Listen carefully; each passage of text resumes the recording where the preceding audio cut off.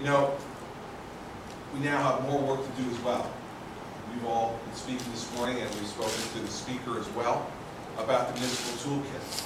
And we need to move forward from here. In my conversations with the Senate President, he has assured me that we're going to move to a conclusion on the toolkit by early this fall. We are going to provide whatever support the administration needs to provide to the leaders of the legislature in order to get that toolkit done, because those mayors, council people, freeholders, school board members are going to need that toolkit now to operate under what is a good, hard cap on property taxes for the people of the state of New Jersey. Every one of the speakers said, as I said, now this is when the toolkit becomes extraordinarily important too, because you have to have arbitration reform that recognizes that cap. You need to have civil service reform that allows mayors and council people and freeholders to manage their workforces in a better way. So this is just the first step. It's an important first step.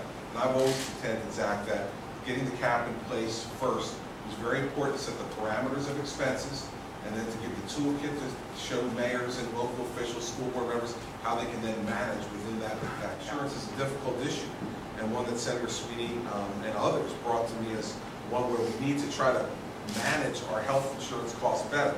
So that's one of the things we're committed to as part of the toolkit review here, is real health benefit reform in the state as part of the toolkit going forward. 33 bills forward to the legislature, and the legislature is now going to go back and consider it. As with this, there may be areas where we need to compromise. And if there are areas where we need to compromise, we will. As long, again, as they don't violate the core principles of providing real property tax reform and relief to the people of the state.